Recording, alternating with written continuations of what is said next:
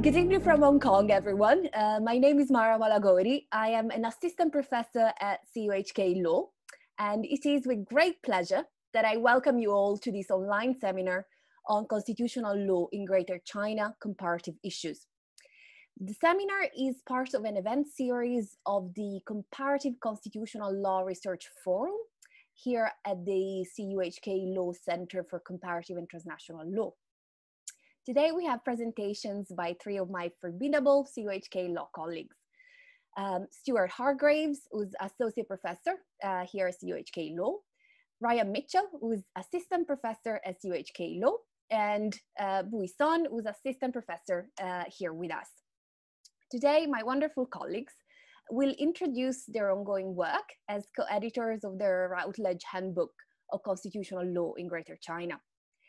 This handbook aims to provide a comprehensive survey of important issues in constitutional law in mainland China, Hong Kong, Macau, and Taiwan, and critically discuss leading views on these issues.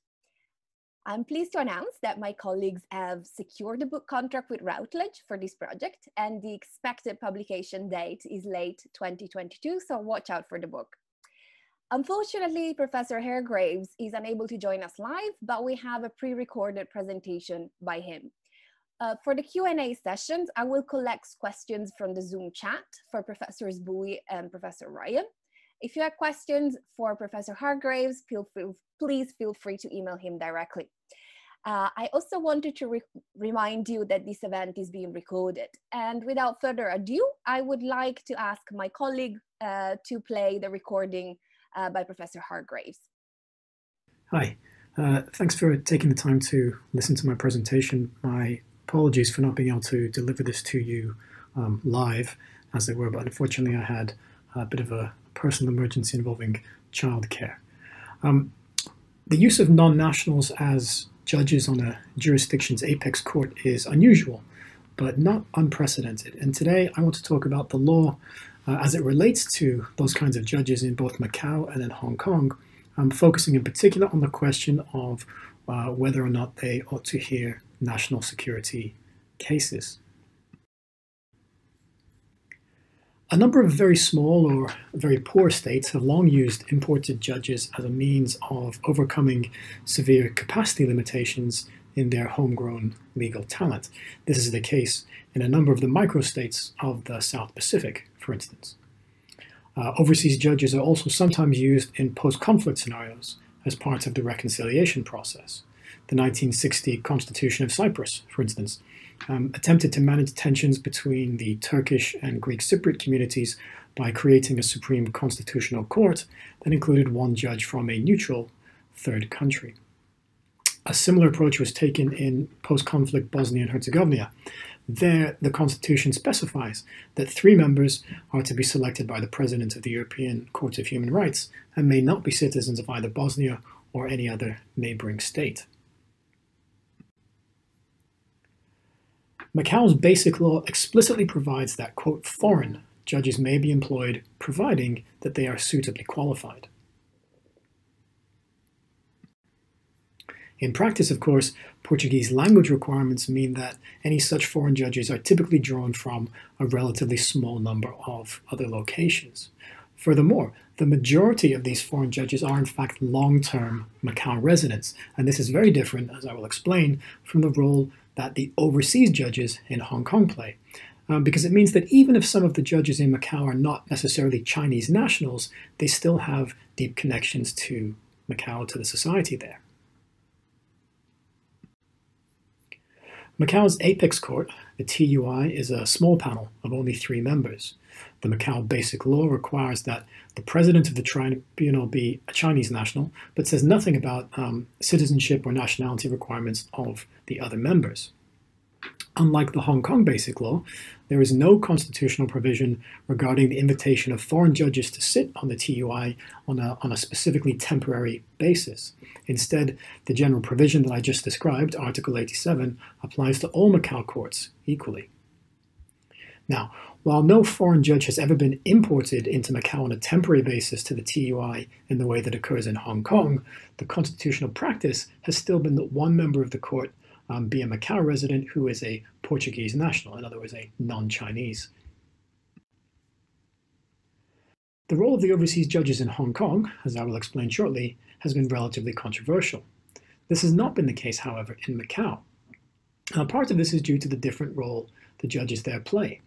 A civil law system like Macau's does not depend on judicial interpretation of the law to the same extent. And so the role that any judge can play in law or policymaking is therefore significantly more limited, regardless of their citizenship. Nonetheless, in 2019, Macau amended its Judicial Organization Framework Law to prevent any non-Chinese national from hearing national security-related cases.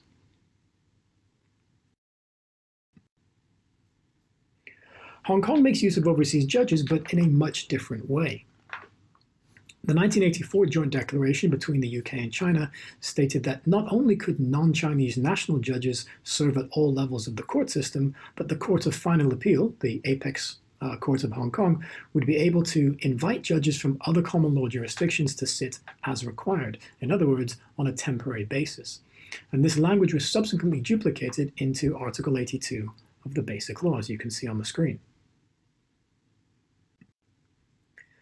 The system by which these overseas judges would be used became known as the 4+1 model.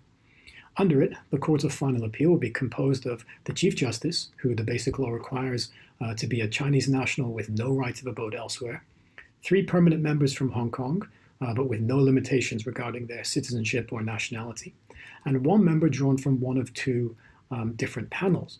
One of these panels would be composed entirely of senior judges drawn from other common law jurisdictions. Under the first Chief Justice, Andrew Lee, a constitutional convention developed under which virtually every case would be heard by a bench that included 1 overseas member. Now, these overseas judges have no connection to Hong Kong at all beyond their professional role. They're hired on renewable 3-year contracts and are typically flown into Hong Kong for a few weeks each year to hear the cases to which they have been assigned. So this is really quite different than the use of foreign judges in Macau. The panel from which the overseas judges are currently drawn is composed of 14 members, all regarded as of the very highest caliber. There's not, however, tremendous diversity to their backgrounds. All are white, and only 2 are women. Indeed, they are the first women to sit on the CFA in any capacity. There are 9 Britons, all of whom are Oxbridge educated, 4 Australians, and 1 Canadian. So why did the Joint Declaration and subsequently the Basic Law set up this admittedly unusual system? Various arguments have been put forth over time, including those regarding capacity, increased internationalization of decisions, access to resources, and so on. And these are the ones that are historically put forth for the small microstates of the South Pacific that import judges too. But they're not really applicable in a wealthy, well-developed jurisdiction like Hong Kong. Certainly, even if they were valid during the run-up to 1997, it's very difficult to say that they still hold sway after 2 decades of practice on the Courts of Final Appeal now. So really, I think the only valid justification that can still be put forth for the existence of the judges is the symbolic role that they play under the 1 country, 2 systems model. And in this sense, they help to mark the separation between Hong Kong's judicial system and that of the mainland, and to communicate the maintenance of that separation both domestically and internationally. At the same time, I think it is important to accept that importing judges in this manner, especially from a former colonial ruler or its former colonial possessions, raises issues connected to the national sovereignty. And so, as ever, we come to a tension inherent in granting Hong Kong a high degree of autonomy under PRC sovereignty, given the radically different approaches to questions of law and justice that are adopted by the 2 systems. Current Permanent Justice Falk has described his overseas colleagues as, quote, canaries in the coal mine, by which he means, should the Court of Final Appeal have its independence threatened, then presumably the overseas members would not continue to take positions upon it. And there is precedent for this concept. For instance, in 2006, all of the overseas judges on the Fiji Courts of Appeal resigned following a coup. claiming that the Chief Justice was improperly interfering in their work in favor of the new government. Likewise, the resignation of Australian Geoffrey Ames as Chief Justice of Nauru in 2014 was an important signal there that the rule of law was under threat from an overbearing executive. This concern about undue pressure is not new.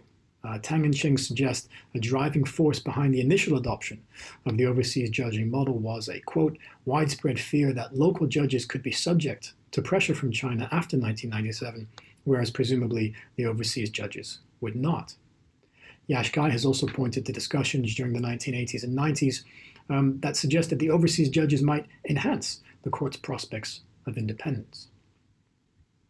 Now, this shouldn't be read to imply that the local judges are, in fact, less independent, but I think rather that the presence of the overseas judges contributes to the perception of the independence of the court, as I said, both domestically and internationally. The overseas judges themselves seem acutely aware of this aspect to their role. Former overseas judge Anthony Mason, for instance, observed that, quote, it probably gives a degree of reassurance to the international community that you have overseas judges of international reputation on the court. Current overseas judge and former president of the UK Supreme Court, Lord Neuberger, has spoken of this reputational aspect too, explaining that he and his colleagues would only continue to take positions on the CFA if they were confident in its independence.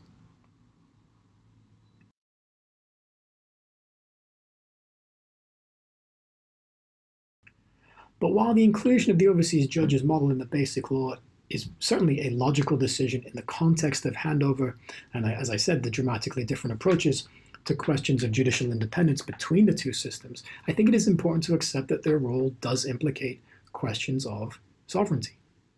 Remember that we're not simply talking about judges with dual citizenship or dual nationality. The overseas judges are only brought in for a few weeks each year to hear cases. They are not connected to Hong Kong in any way beyond that.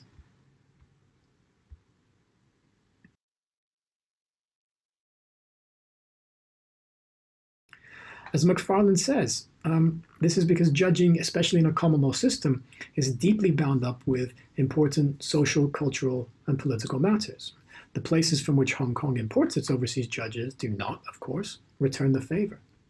So there's this fundamental tension offered up by the presence of the overseas judges on Hong Kong's courts of final appeal. On the one hand, yes, they communicate domestically and internationally the ongoing independence of the court, but on the other, at the same time, they represent something of an uncomfortable colonial echo with implications for national sovereignty.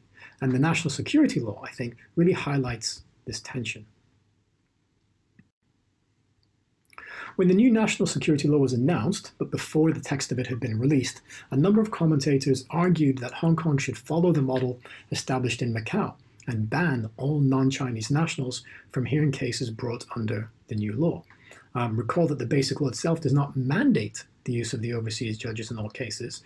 It only says that the CFA may invite them as required, and then under Andrew Lee, a convention was adopted by which the common practice was they would sit on every or almost every case. But while consideration was no doubt given to formally banning overseas judges from hearing national security cases, in the end, the text of the national security law does not follow Macau's lead. However, it does contain provisions that I think may ultimately have a similar effect. The new law provides that there will be a special subset of the existing judges at all levels designated to hear cases brought under it. These judges are to be selected by the Chief Executive, though she or he may consult with the new National Security Committee and the Chief Justice before deciding. Note that this is quite different from the normal nomination procedure for judges in Hong Kong, under which the Chief Executive nominates judges upon the recommendation of a committee chaired by the Chief Justice.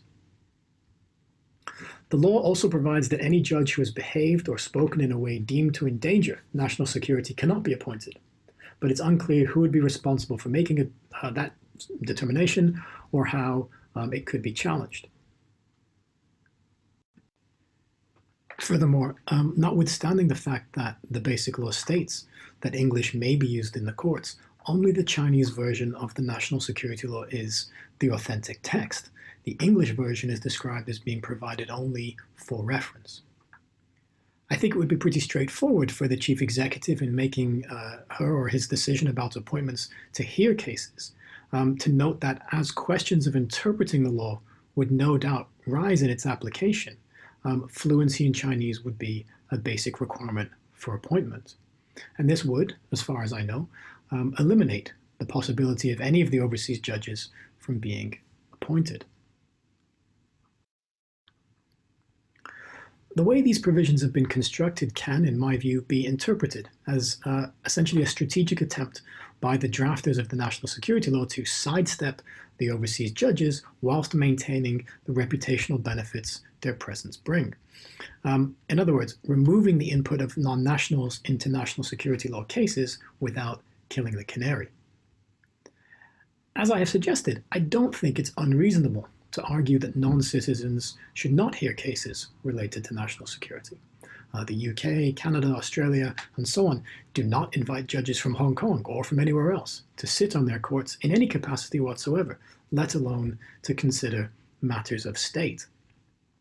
But the historical role of the overseas judges in representing and communicating the difference between the two systems is also valuable and cannot be simply ignored. An explicit ban on their participation in national security cases, even if done for what, as I've said, I think are probably fair considerations of sovereignty, would absolutely be interpreted, both domestically and internationally, as a significant blow to the judicial autonomy of Hong Kong. This does not, of course, mean that the attempt by the national security law to thread this needle will be successful. As we know, there's huge international attention on Hong Kong at the moment, and the law itself continues to come under significant criticism.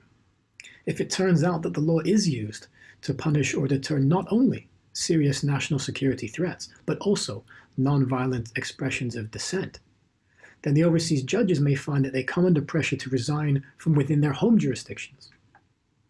And having the judges resign would, of course, have the same effect on the perception of Hong Kong's judicial independence as if they had been explicitly removed. Let me conclude by saying that even though the national security law does not explicitly bar the overseas judges from hearing matters under it, I think its various provisions help to ensure that the result will be the same. For the reasons I've said, as an isolated principle, I don't think it's a real problem in and of itself to prevent non-nationals from hearing national security cases. However, we must also remain conscious of the context in which the system of the overseas judges was created in the first place. The very real differences in approaches to law and justice between the two systems are in part collapsed by the national security law in the context of questions related to national security. What the long-term implications of that for the one country, two systems model is something that is not yet clear, but obviously is worth paying attention to. Thank you very much for taking the time to listen to my presentation. And again, my apologies that I'm not able to deliver it to you live. Thank you very much. Well, thank you very much to my colleague Stuart Hargreaves for his intervention. Unfortunately, he could not be with us today. So if I may, I will pass on the baton to my colleague, Professor Mitchell, and ask him to deliver his presentation in about 15 minutes. I will send a reminder. Over to you, Ryan. Okay, thanks very much, Mara, for your introduction, and thanks to Stuart, albeit remotely. I'll have to convey my thanks to him later, I guess, for his excellent presentation. So we're switching gears now in line with the focus of this project, which is on constitutional law in Greater China. And so we're now moving on to discuss constitutional law in the mainland, the PRC Constitution. And so in these brief remarks, I'm going to be focusing on the evolution of the Chinese Constitution, although of course only be able to give a very general account, but hopefully we can kind of identify some key issues that are really sort of at the forefront of questions about the future of the PRC Constitution as well. So we'll be looking backwards in order to look forwards. Just to start out with, these images, on the left is a photo from a recent celebration of Constitution Day, 宪法日, which was instituted in 2014 as a new holiday celebrating the Constitution and its legitimacy and its perceived importance. And on the right is the constitutional oath being taken by a high-level government/party official, Li Jianshu, who is the chairman of the Standing Committee of the National People's Congress, and thus of the organ which is technically supreme in the PRC constitutional framework.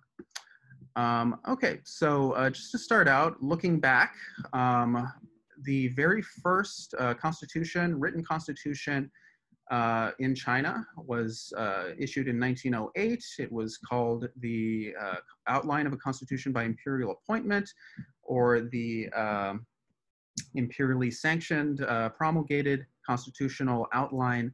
And it basically followed German and Japanese models to attempt to create a very robust, legalized bureaucracy under a strong monarch who would not be have their power limited by the document per se, but would have that power channeled into formal expressions. So we see that the document starts with this statement of the strength of the executive, the importance of the executive, that the great Qing Emperor will rule for all generations, will be eternally respected, his sacred dignity may not be violated. However, very soon after, you do get these sort of formal constraints, right? Not necessarily limits, but perhaps, again, ways of channeling that power. So we see that already determined laws, unless they're submitted to the legislature, may not be revised or abolished through an imperial order, right? So we see that there is a limit being placed on the emperor to a certain extent, some degree of checks and balances being introduced, although ultimately the emperor's own position is inviolable, and also the emperor will be able to appoint and remove officials to ultimately achieve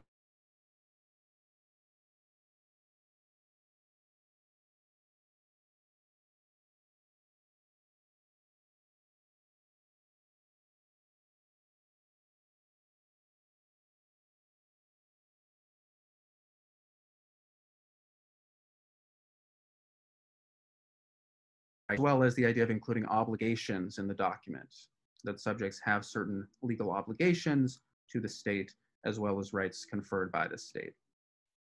Of course, the fall of the Qing dynasty meant that that constitution was never really actually implemented. The next constitutional document that was issued that was significant was in 1912, the Provisional Constitution for the Republic of China.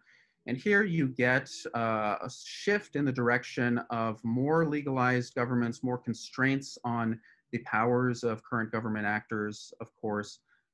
You have lists of the different branches of government and what their specific functions are supposed to be. You get more robust protections of civil and political rights becoming focused on for the first time. And you get the very first mention of popular sovereignty. The idea that the sovereignty of the Republic of China belongs to the national citizenry as a whole, as it's stated. And this is not only the first mention of popular sovereignty, but actually the first mention of sovereignty at all in any legal text in China. The term had simply not been used to refer to the power of the emperor under the old system. Of course, due to political reasons, the constitutional documents starting in 1912 and continuing over the next 3 decades were not fully implemented.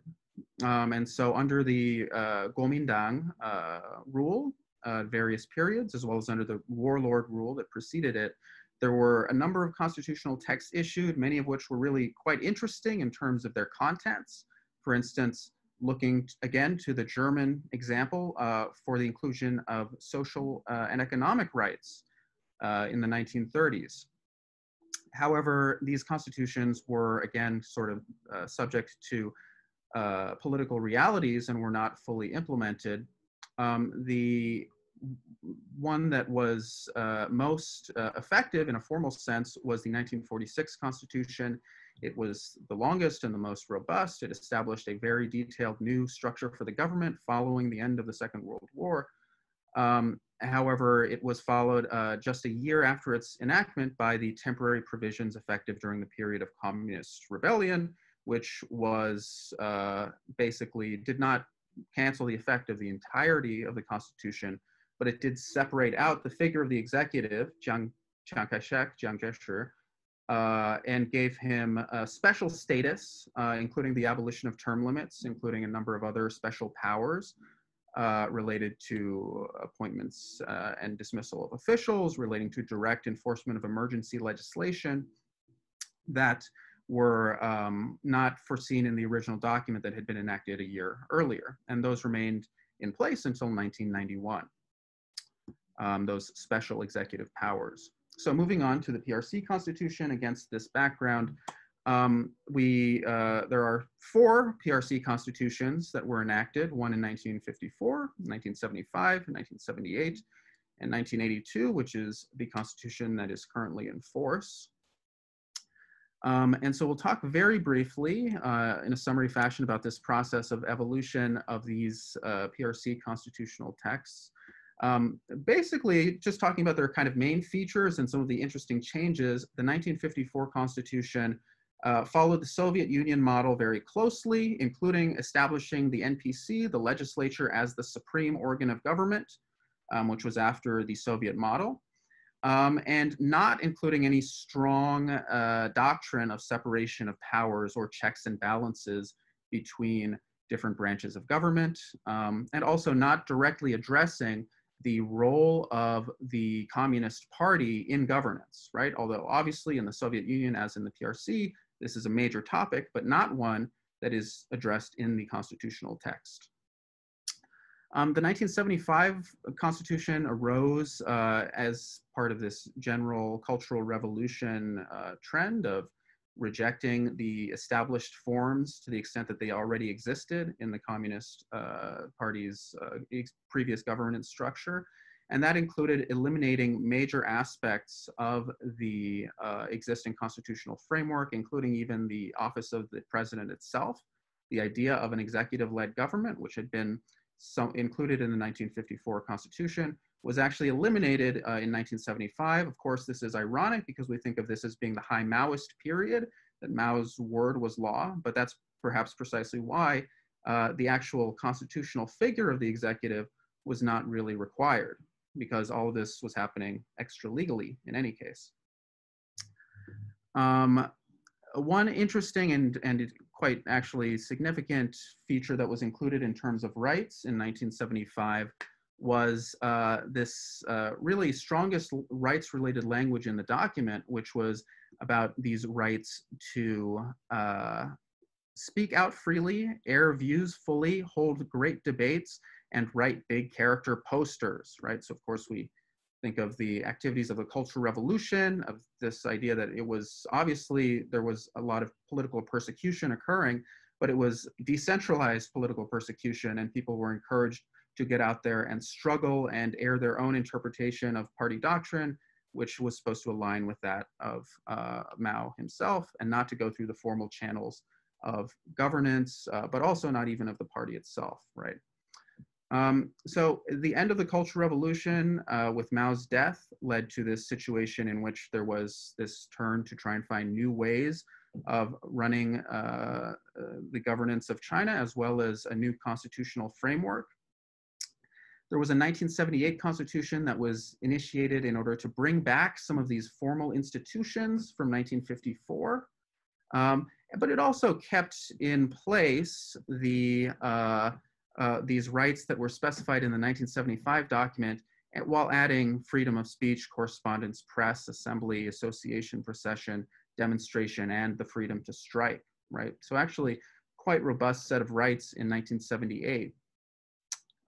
There were political movements, sort of democratic movements that emerged very shortly afterwards, where people really made use of these rights, despite the fact that they were indeed, cracked down upon to a certain extent based on the political, factional politics, especially of the time. The 1982 Constitution came about with this sort of assertion of a more clear plan for how China's state-led modernization in the reform and opening up era was supposed to unfold.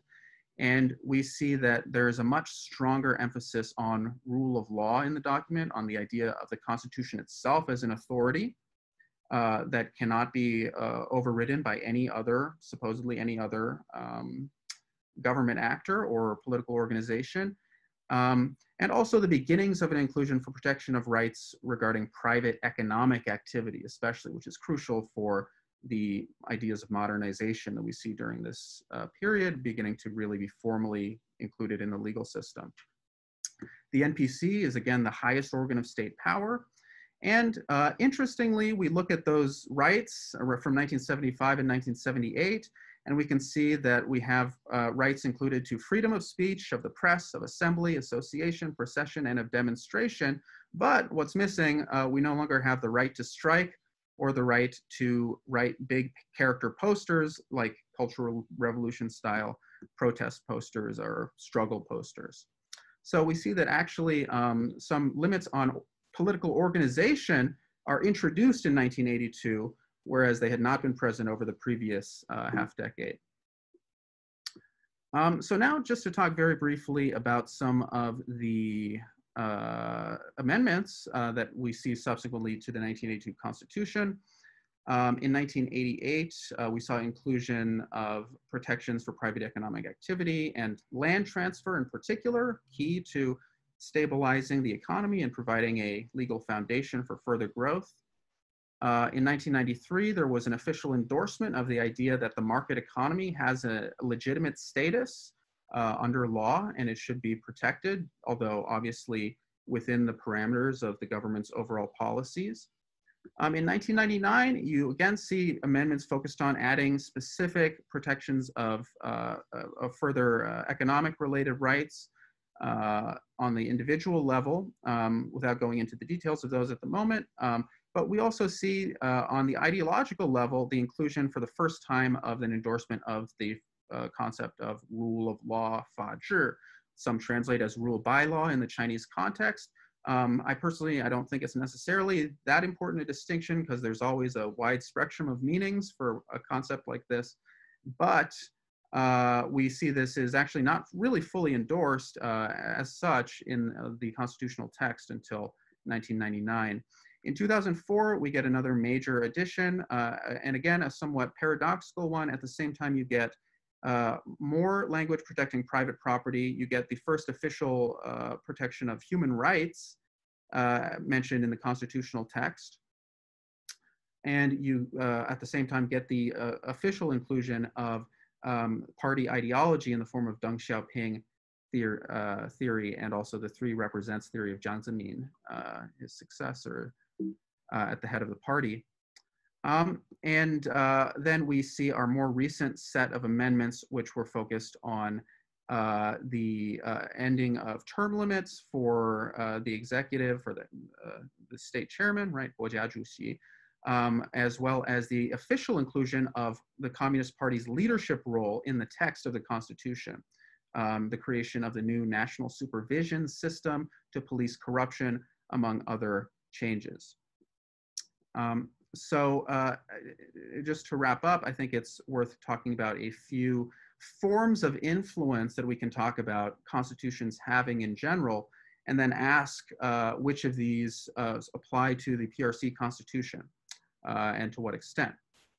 So in terms of overall constitutional influence, you have judicial constitutionalism in the sense that is attributed to the Hong Kong Basic Law, but also to written constitutions in many countries around the world, beginning in the Anglo-American world with the US Constitution as the first fully judiciable constitution, meaning you can sue based on constitutional rights against the government and have that heard in court, and the court's decision is supposed to bind the government.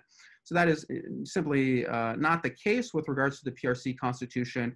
You cannot file a lawsuit based on the Constitution.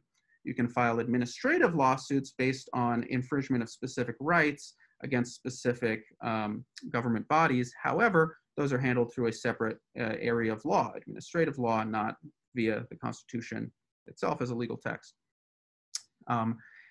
You also, in addition to judicial constitutionalism, you have political constitutionalism, which is where a constitution is used by government actors among themselves and among political actors in a society to define what is the proper structure, the powers and the rules by which governance should be undertaken, right? So it's really more about a constitutional discourse and about institutions setting the rules among one another, carving out territory, sometimes struggling over certain interpretations of the law, but really not about a citizen filing a lawsuit and having the judge then be the voice of authority telling you this is the meaning of the text, right? It's more about an interplay between political actors.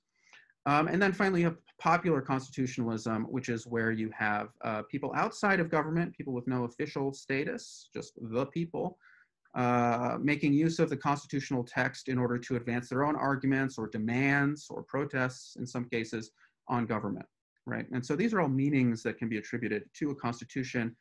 We can ask which of these can be attributed to the PRC Constitution. I just want to very briefly raise two different points of view.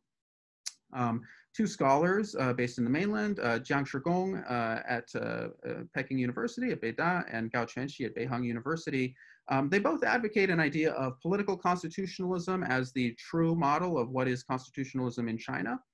And Jiang Shigong basically says that we have a political constitutional system where the sort of core theme across decades since 1949 or since 1954 has been that the leadership of the party is central. And so the Constitution, if it doesn't address that, doesn't match the reality of constitutional life in the PRC. And so there's a need to amend the Constitution to clarify the party's role. And that would actually both clear things up and also make the party itself more of a formal part of governance. Gao Quanxi disagreed. He argued that the sort of key theme throughout all of China's constitutional history has been the need and the desire and the struggle for a supreme legislature representing the will of the people. And so he argues that the National People's Congress is what really plays this role in the PRC constitutional framework, and that the constitutional text should be reflecting that supremacy of the NPC as an institution versus both any other part of government as well as the party itself, which is not intended to be a formal part of the governance system of the country, but rather exert informal influence over government. So you have Jiang arguing for supremacy of the party. That should be what's the core of the constitutional text as it's interpreted, as well as how it should be written. And you have Gao arguing that it should be the legislature, the NPC. Okay, so, and just wrapping up here, it's actually, I think the last thing I want to mention is just that it's probably wrong to simply dismiss the PRC constitutional framework as being not having a judicial constitutionalist system at all. In fact, there are aspects of constitutional practice, or at least of legal administration and interpretation, that do draw on judicial constitutionalist forms. And those include things such as issuing the guiding cases from the Supreme People's Court, where there have been over 100 such cases which provide top-level guidance in various different areas of law, including dealing with rights-related issues, telling the courts that they must uniformly deal with such issues in a certain manner, sometimes providing reasons why that's the case, although sometimes not really saying much about the reasons, but basically providing this role similar to that of a Supreme Court or a constitutional court in a judicial constitutionalist system. Again, usually each decision being in a much more narrow range of issues, and probably the key distinction, this is prompted spontaneously, sua sponte, by the Supreme People's Court, not by a citizen appeal to the court or filing a lawsuit.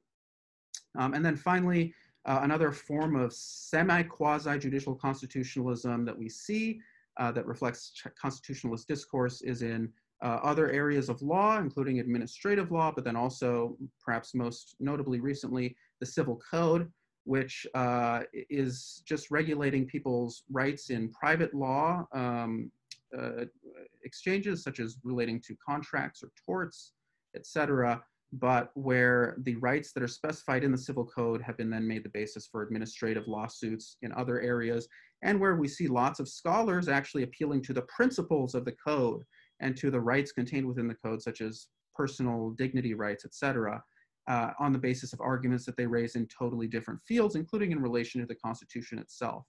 So again, I think it's very accurate to say that we see a hybrid of these different forms of influence in the PRC attached to this constitutional text, and that it is very much an important text, even though you can't actually go and file a lawsuit based on it whenever you'd like to. And I'll wrap it up there. Thanks. Thank you so much, Ryan. Excellent presentation. I've learned a lot. May I move on to my colleague, Professor Bui, for his presentation? Over to you, Son.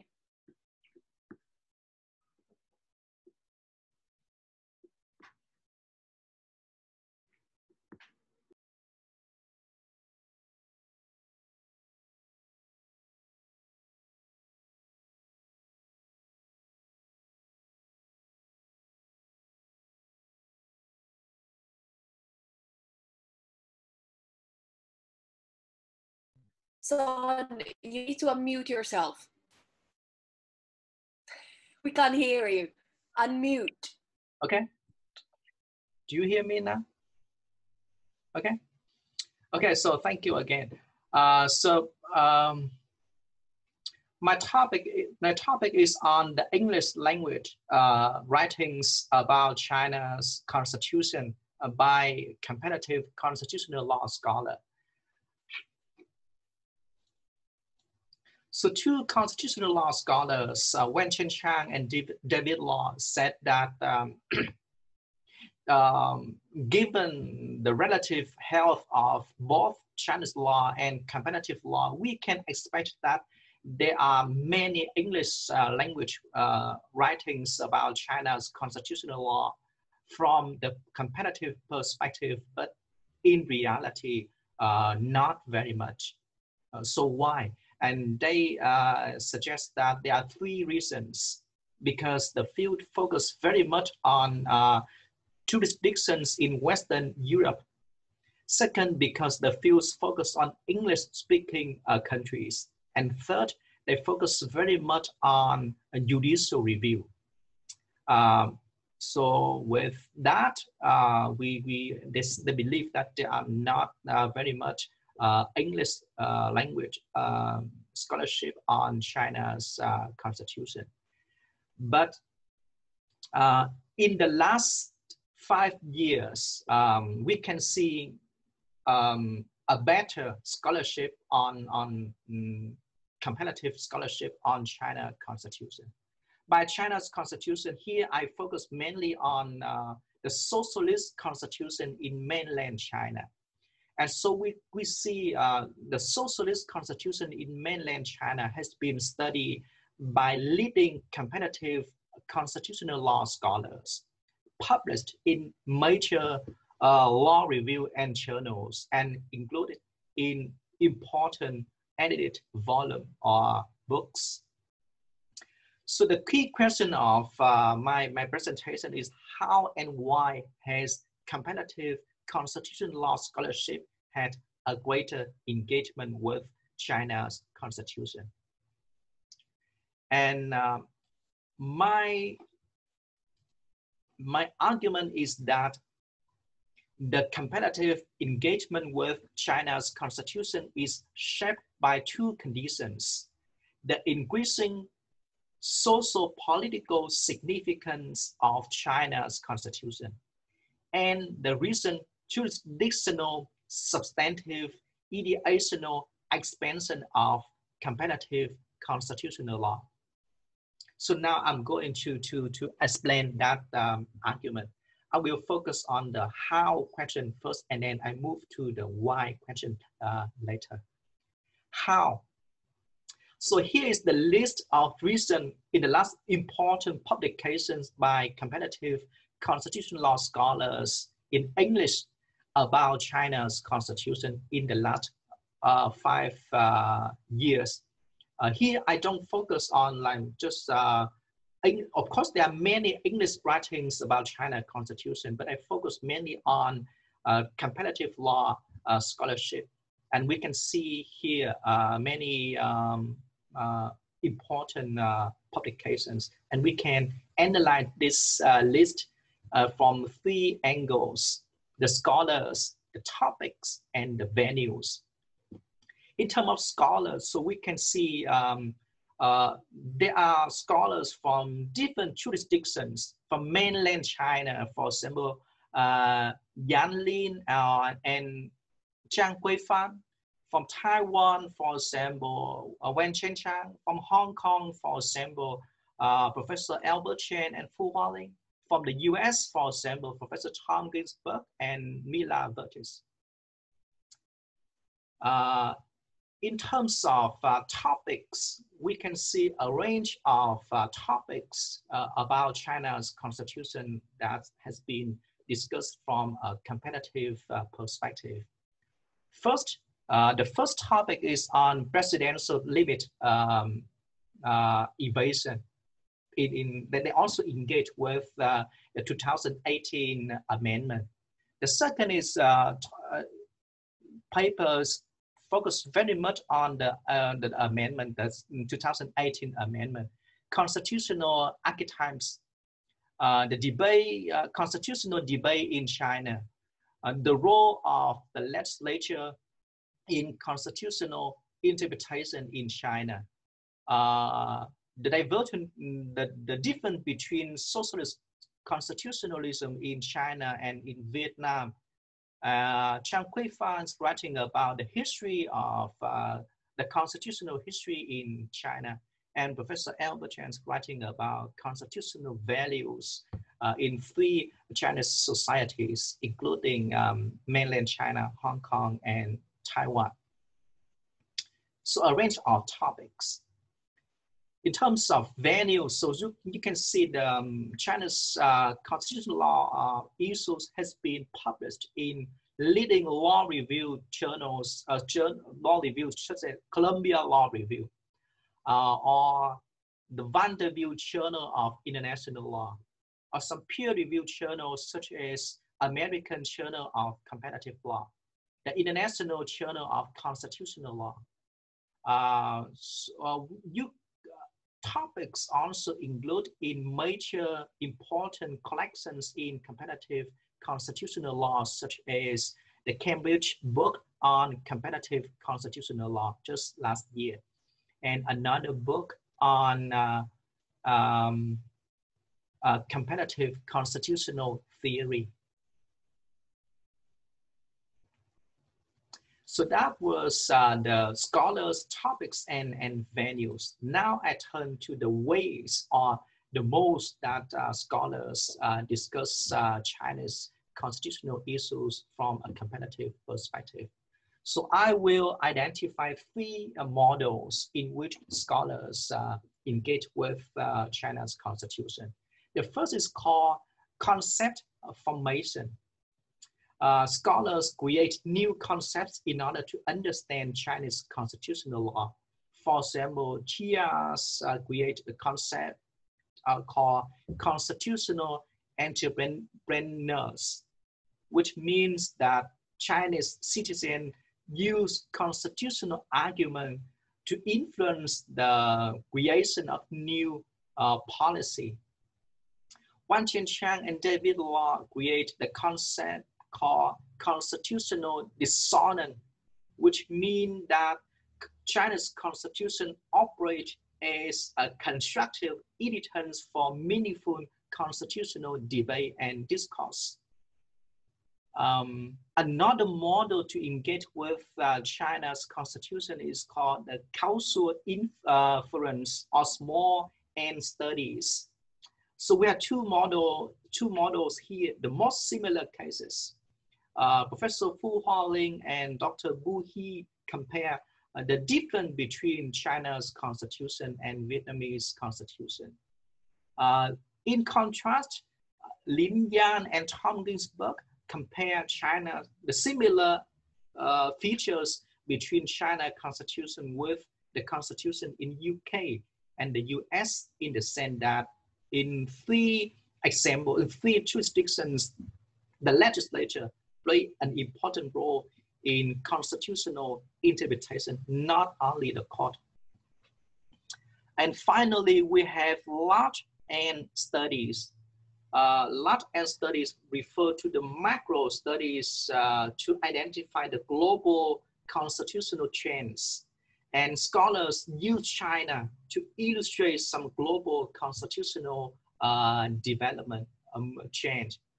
Mila studies for about term limit evasion also engage with China's constitutional amendment in 2018. David Law studies three constitutional models using the preamble. He studied every constitutional preamble, and he identifies three constitutional models: the liberal model, the universal model, and the statist model. Universal model, for example, Australia. The universal model, for example, South Africa, and the statist constitutional models, for example, China.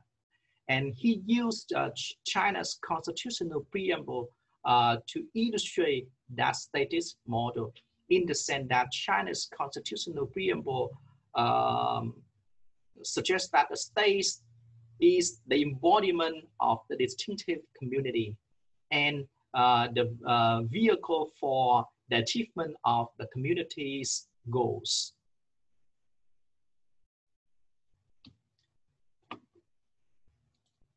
Now I turn to explain why we have more and more scholarships in comparative constitutional law focusing on engaging with China's constitution.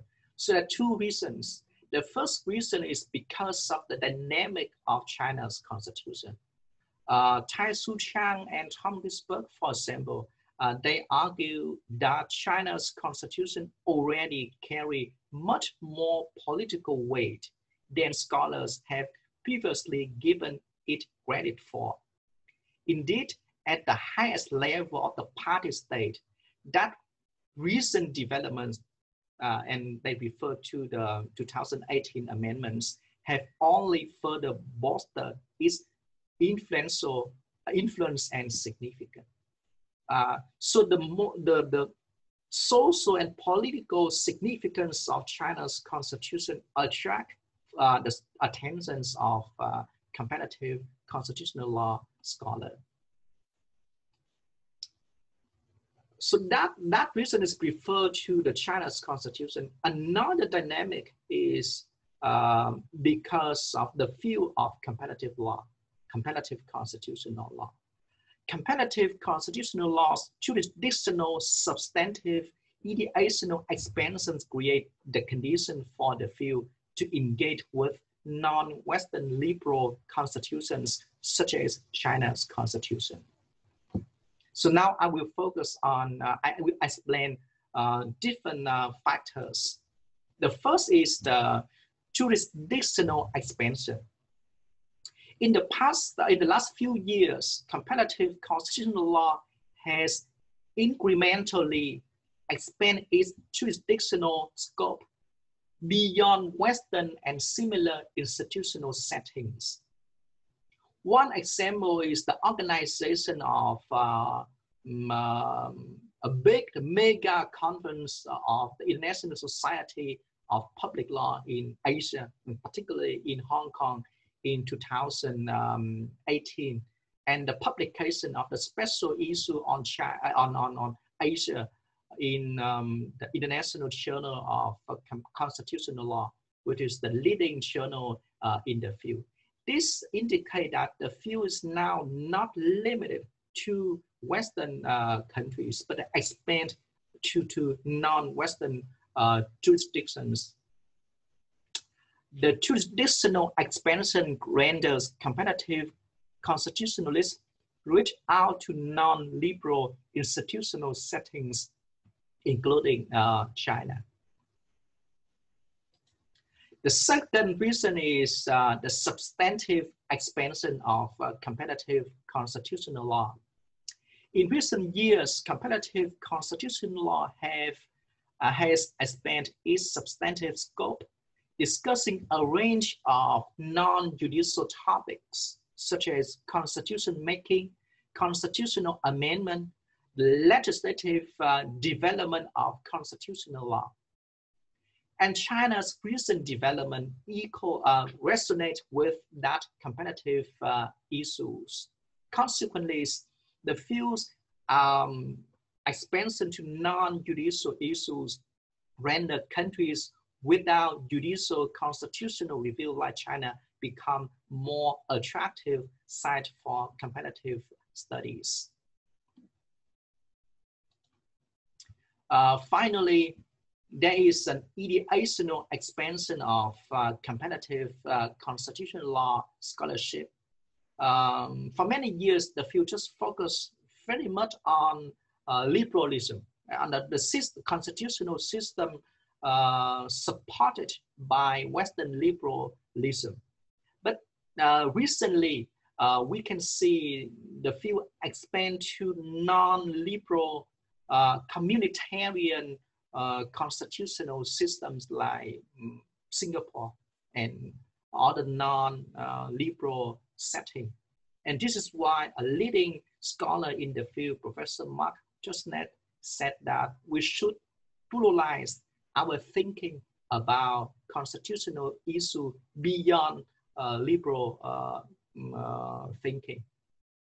So the ideational expansion enables the field to engage with constitutional systems underpinned by non-liberal ideas, like socialist ideas, such as the constitutional system in China.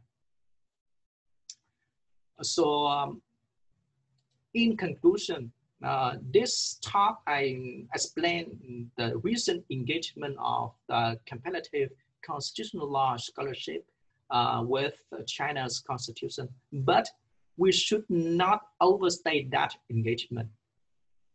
A range of China's constitutional questions have not yet been substantively studied within a comparative constitutional law framework.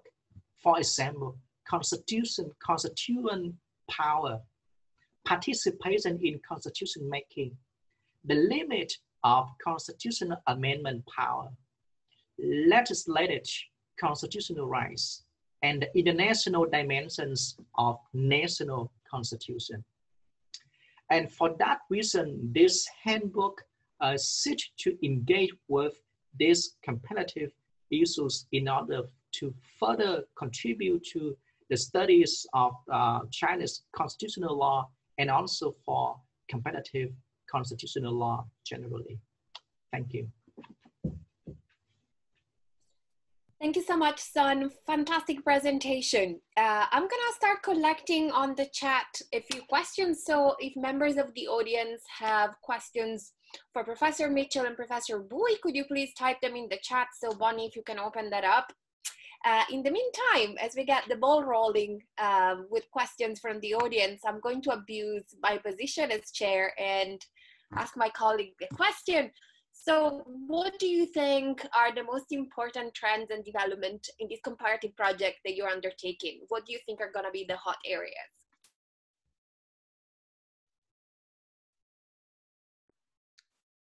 Well, I guess I'll hand the response over to Son in just a second. But I think from my perspective, one aspect that we are certainly looking at in this project, and that is probably going to be of great interest to people in this comparative sense, is this question of the nature of the executive, the role of the executive in the constitutional framework in different constitutions. You know, this was something that we, as we saw in that overview during my presentation, this is something that has really been struggled with over the course of the PRC's own constitutional history, or going back before the founding of the PRC. But it's also really something that we see around the world today, this sort of phenomenon, right, in Western contexts and non-Western contexts of these debates over executive power, of the relationship of executives to other branches of government, and questions about where these lines should be drawn, how formal the rules constricting executives should be, how formal they need to be. And, you know, we see this in the UK with regards to this jurisprudence that starts to look like American-style judicial review, all sorts of different contexts.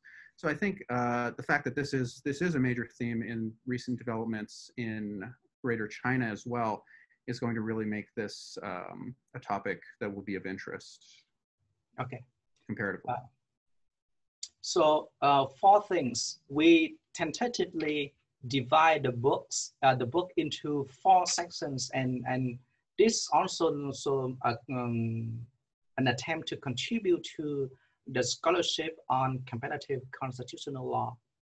4 things: history, ideas, process, and institution. History, we consider constitutional history is an important area to explore in the future. The fields now focus very much on current contemporary issues, but not very much on historical issues, as my colleague already mentioned on this, the long history of Chinese constitutional law. The second is ideas. We hope to move beyond liberal foundations of constitutional system to consider non-liberal ideational systems, for example, socialism or Confucianism. Institutions, we hope to move beyond judicial questions. Of course, we also consider many judicial issues here, but we also consider a range of political institutions, for example, the legislature, the party, the political party, and the executive branch. And finally, the process. We will consider a range of procedures issue, not only the process of judicial review, but also the process of constitution making, the process of and also the process of constitutional amendment and law making. Thank you so much, both of you. I have a question here in the chat. Thank you so much to our members of the audience for writing to me. And I have a question for Professor Mitchell. Do you think if there is any tension between the written constitution and unwritten constitution as conceived by Jiang Shigong and the role of the party constitution, and also between multiple sources of the unwritten constitution? Great. Well, I think that's an excellent question. And I mean, I think the test as to whether or not there is tension between those sources of law, if we're being, you know, sort of good and proper political constitutionalists, is not necessarily subjective, but objective. So do we see any of that tension playing out in reality? And of course, given the media environment in China, you don't really see anything that happens behind the scenes with regards to tensions between different parts of government. But you do perhaps see that there is this sort of process by which you've seen different types of changes emerge that are not all pointing in a single direction, right? So of course we do see in the 2018 amendments that there is this for the first time actually in the constitutional text itself, this endorsement of the idea that the Communist Party has a leading role, right? And the leading role of the party is included in the constitutional text. But if you look at the other events that are occurring at the same time, such as the real focus on the civil code that began around the same time as plans for constitutional revision, or slightly earlier, was completed slightly later, you see that that is actually adding to a much greater formalization of the law, right? And so less of a reliance on unwritten law and less of a reliance on Communist Party institutions being the ones to direct judicial policy or the handling of specific issues in society. A lot of stuff that originally was not contained in any legal text is now contained in a legal text via the civil code. Of course, it only goes so far. It only covers a certain range of issues. But so I think what we can draw from that is, you know, you look at these different phenomena. In one case, you have something seemingly deformalizing the law, pointing towards more political management and administration. And at the same time, you have other factors pointing in the other direction towards more formalization and more explicit rules contained in the legal standards themselves in different areas. So if that might indicate tension, it might indicate actually agreement and compromise. I'm not sure that you can necessarily put a clear label on it like that, but I think at the very least it indicates that what we're looking at is incorporation of different approaches in different areas, right? So in the civil law formalization, in you know, these top level questions about things like term limits, apparent deformalization, and so we have kind of the mixture of these different factors, and probably that's something that we would see continue, right? So we would see future developments, just, you know, not being able to predict exactly what they will be, but we would not predict that things would go entirely in the direction of formalization of the law, or in the opposite direction. Thank you very much, Ryan. I have a couple more questions in the chat. So this one not specifically for any of you, so whoever wants to take this on. I am curious about the role of the formal PRC constitution and the NPC, because the NPCs had to be rubber stamped. Important agendas are decided by the Politburo Standing Committee before the meeting, and the NPC is only obliged to pass the bills, ? And the constitution is not the whole thing, because the CCTL power division is also important.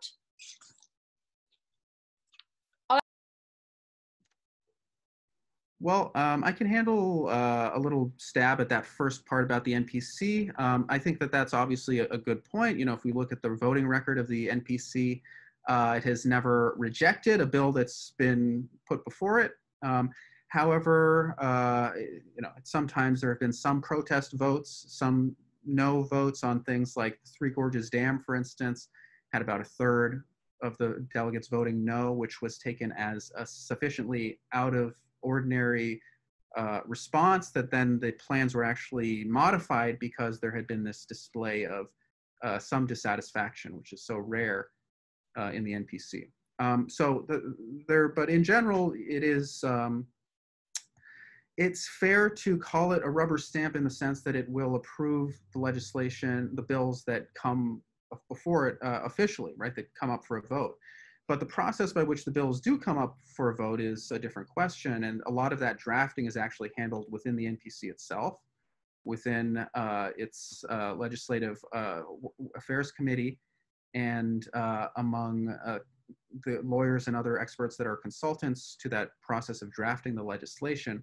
So it's sort of a matter of, if we talk about, you know, the power, the supremacy of the NPC, it's a question of how much of that process of lawmaking gets shifted into this body versus happening somewhere else and then being delivered to the body in the form of, you know, here's this bill that has to come up for a vote. So we do actually see some changes in that respect over time that point more towards the NPC's role being strengthened, including kind of more formal constitutional review of prospective legislation being handled within the NPC itself.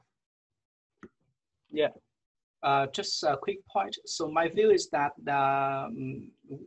we can consider that question from the perspective of like legislative constitutional interpretation on the relationship between the constitution and legislature.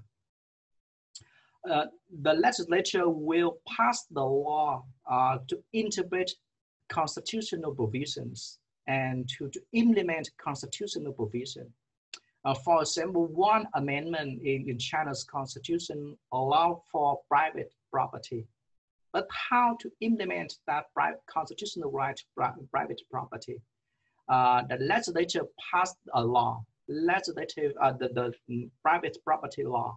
And in this case, we can also discuss in a system that the court don't have a constitutional review power, the legislature will play an important role in constitutional interpretation by lawmaking.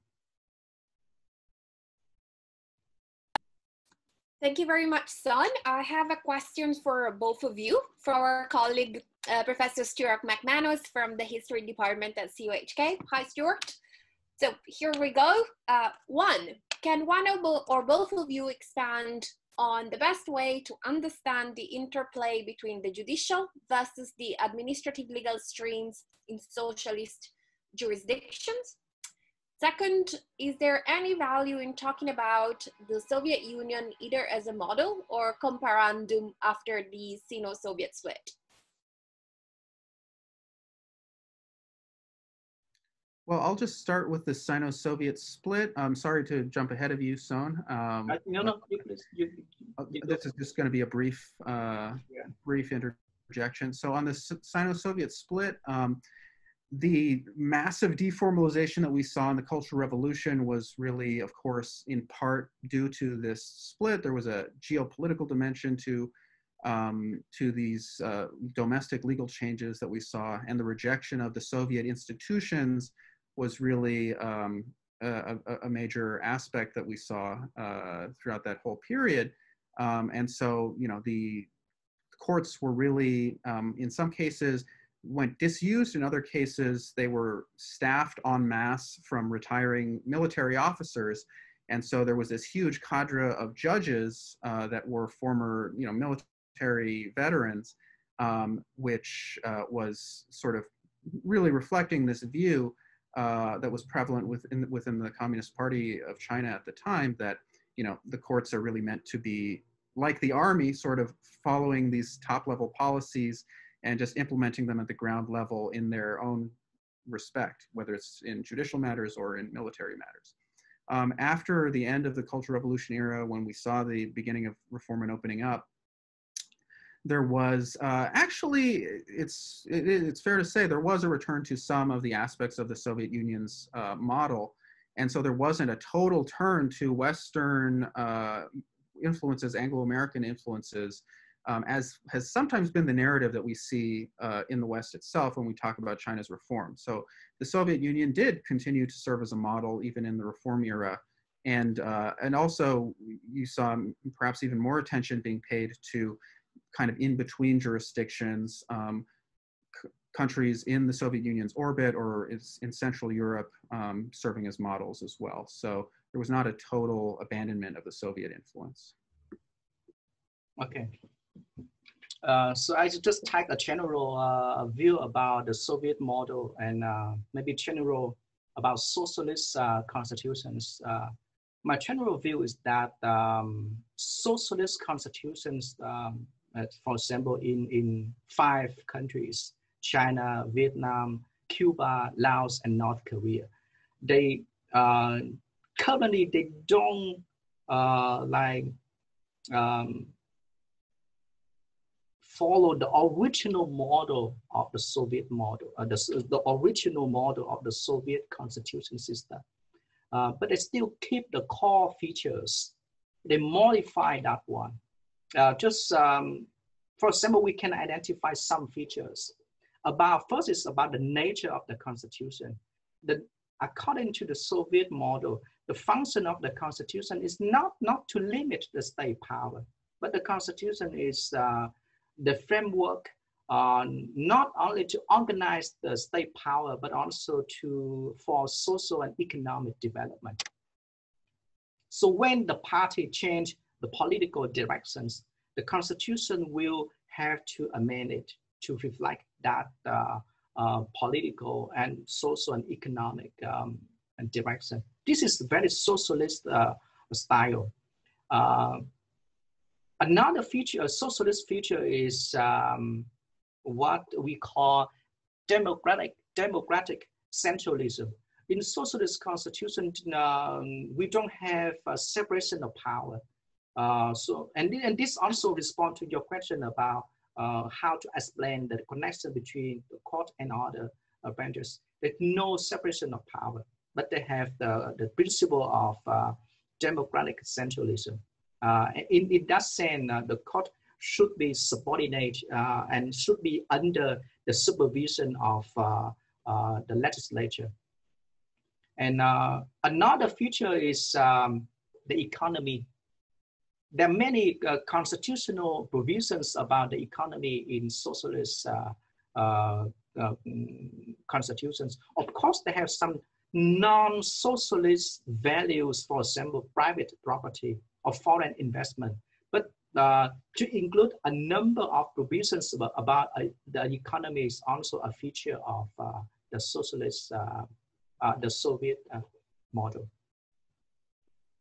So just one additional point to address this question about the administrative and judicial systems and their relationship. In administrative law, you do see initial review of administrative decisions by the courts. There tends to be a good amount of deference, but in general, when there are serious allegations or when there's a claim that the administrative system, the administrative body has made a ruling that doesn't have a rational basis, it's really actually quite similar in that sense to administrative law in a lot of other jurisdictions. You do see the courts then getting to have the final say.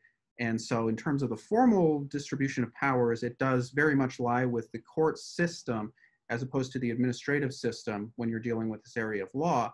Of course, the actual result of the cases is going to depend a great deal upon the context and who's bringing what sort of case against which government body. So in some areas where there's a really close match with government policy, such as better protection of environmental rights, you see a major increase in the kind of strong enforcement measures that you get from the courts against the respective government bodies at different levels. But if you have a set of claims that are coming in some other area that is not, clearly adhering to sort of central government policy, then you'll get much less dramatic action from the court system. Thank you very much, Ryan and Son, for your great answers. I have a few more questions here, but I think we're running out of time. What would you like me to do? Should I wrap up or should I read them to you? Okay, so I'll tell you what I have. I have a question for both of you, whether you think the Constitution influences foreign investment, and then I have specifically a question for Professor Mitchell. What is Carl Schmitt's role in Jian Shigong's formulations of political constitutionalism? Maybe I take the foreign investment first. Most of socialist constitutions have a provision about foreign investment to attract foreign. They may have direct provision about like the state will support foreign investment, or they may have the indirect provisions. For example, they provide for private property or the right to do business. So this is also a way to attract foreign investments in socialist constitution. So my answer is yes. The socialist constitution do have a play to attract foreign investment. Yeah, and I think, in terms of foreign investment as well, this topic that we were just talking about with the role of administrative law, as well as the kind of formal supremacy of the courts in terms of these sorts of litigation, also plays a significant role. And so you see, these kind of 5-year plans that are issued within the court system, and they actually make it very, very clear and explicit that part of the reason why there's a sort of motive to more formally protect certain rights, or at least to improve the procedural aspects of certain types of cases, especially in administrative and commercial law, is in order to create a safe or a perceived safe investment environment for foreign companies, right? And so, of course, this is really a consistent through line through the past 3 decades, starting in the 1980s, even before Deng Xiaoping starts to really formulate these policies.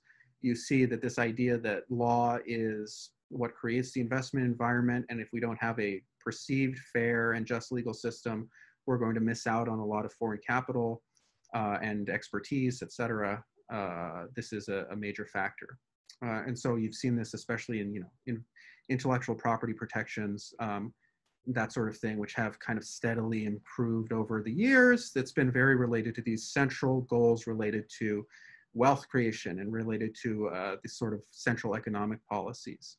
So law is one part of this kind of overall set of strategies for maximizing development, national influence, national strength, etc.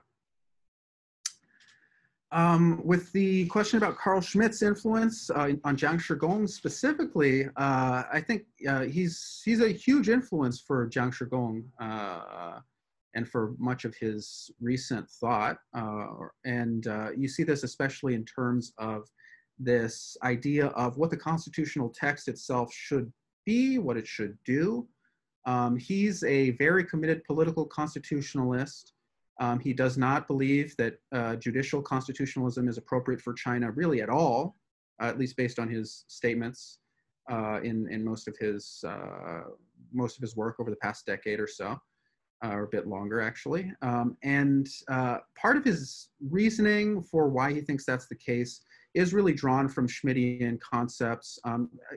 Without doing a major introduction of Schmitt's thought here, which I don't think we have really time for, I mean, I think the main influence is simply that Schmitt, in the context of Weimar Germany in the 1920s and 30s, introduced this idea of a very strong executive-led government that did not have a role for the judges, for the judiciary as being the final interpreters of what the Constitution means. And you see a very similar point of view expressed by Jiang Shigong, who similarly thinks that there is a need for, in his case, the party to serve as this kind of executive organization that has the final say on all legal questions, including major questions related to these national security type issues, as well as more minute and smaller issues as well. But he, similarly to Schmitt, he would say that there's the ability to delegate some of that decision making. It's something that should always be the final decision lying with the supreme organ, the sovereign, or the voice of the sovereign, which he attributes to the Communist Party. And the more minor and minute decisions can be delegated, can be sent to the courts, etc. So he's not really arguing for anything that's radically different from what we see today, but he's providing a very specific interpretation of it based on this kind of, certain model of political constitutionalism.